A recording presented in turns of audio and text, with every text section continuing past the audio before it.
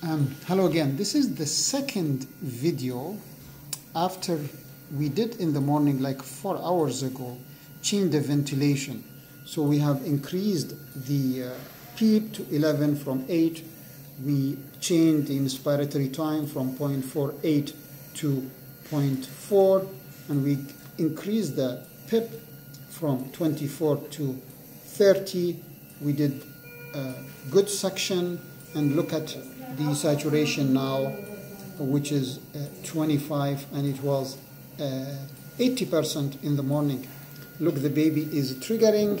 You can see the trigger here, another trigger. You can see the trigger again.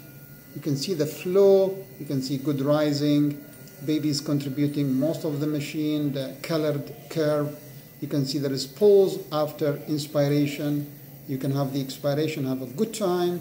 So you can see the mode is PTV, and we could able wean the baby more with this. If you look to the loops,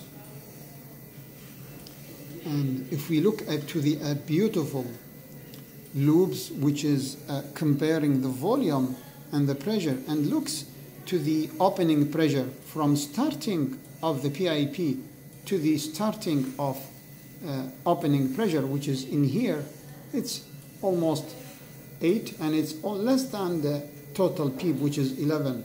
You can see there is no over distension. Beautiful. You can see how we are achieving more volume with even less pressure. You can see the flow is up to 8. We need up to 8 to achieve almost 36 of the TI, and you can see the exhalation, the volume of the during exhalation is going back to 0 easier. So looks a beautiful graph, a beautiful loop, and look at the again to the graphs.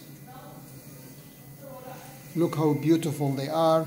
So we're achieving the tidal volume from the patient is triggering, the rate is regular. We did suction, and we were able to almost go back to room air,